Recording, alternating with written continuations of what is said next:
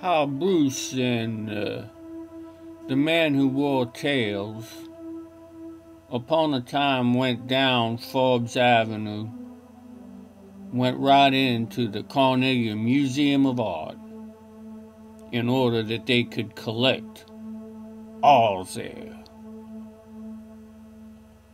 Yes, it happened. Happened one day, Bruce Breland walking down sidewalk at Carnegie Mellon University. Went into Skibo, met up with this young man all dolled up, wearing white tie and tails. They sat down like they did almost every morning, having their breakfast. Orange juice, a piece of toast, black coffee. Now the black elk, he drank coffee that was black as tar. Drank it right down, I don't know. He had a stomach like cast iron, it seemed to me. Well, anyway, they was excited. The weather was real nice and warm. They didn't even need jackets. They walked right down. They walked right into that museum. Now, the black elk, now I'm going to be calling him the black elk. I also call him Bruce. It's the same one I'm referring to. He was wearing this tan jacket, had a great big thing sewed right on the front of it. It looked like a badge. It said Carnegie Mellon University, and he had a hat on that looked like a fishing hat.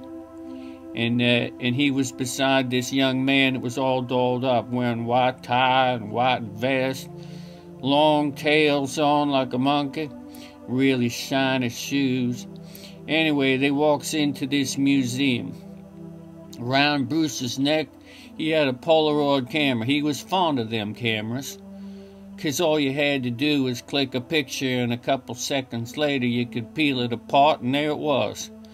Picture was right in there. It was newfangled back then. He liked that kind of stuff that was fast. And so they walked up to the museum, they walked in, they walked up the stairs, and then, you got it, a couple minutes later they're standing right there in front of a painting done by Vincent van Gogh. And it was a picture of some landscape out there, and it was a beautiful, beautiful picture. Let me tell you how beautiful it was. You could feel the things growing in that picture. It was so good. The plants, they seemed like they's alive. Anyway, Van Gogh must have been pretty good at what he was doing, 'cause that picture, it says a lot when you stand there looking at it. And it's a picture that he done, I guess, when he was around some kind of place called Arles.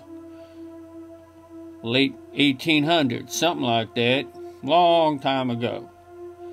Anyway, this young man wearing his fancy duds came up out of his pocket. He pulled out an apothecary-like jar. One of them ones that has like a glass lid on it. And he walks over to the picture and he takes this jar out of his pocket and he opens up the lid. Now, mind you, right next to this was some security guard who's looking at this whole thing unfolding, and his eyes was as big as saucers, let me tell you. Fidgeting around, real nervous like who are these two crackers coming in here? That one's all dressed up, and the other one says he's from Carnegie Mellon by looking at his jacket. So he didn't really know what to do. But he was there, rocking back and forth on his shoes, and he had undivided attention to what was going on there. But since nothing was happening yet, he didn't kind of do anything, but he just kept observing real close what was happening. And what was happening is this. The young man all dressed up, he done this. He opened up that jar in front of that picture by Vincent van Gogh, mind you. And he collected some of that air in front of that picture, and then he bottled it up. And right when he was doing this, the black elk snapped his picture and the flash went off. Bingo. And then they looked at each other. And that young man put that jaw in his pocket. And that black elk, he put that camera around his neck. And they went down them stairs and went right out the door. And the minute that they was out that door, they started hollering and whopping, jumping around, as if they had checkmated the devil himself. You ain't never seen nothing like that. These weren't youngsters, mind you.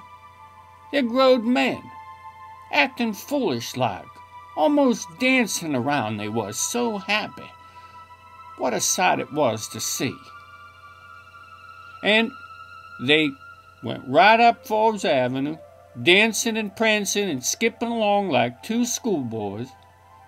They went right back up into that ski-bow there, and they both got another cup of that awful tall-like coffee, black as night, no cream, no sugar, nothing.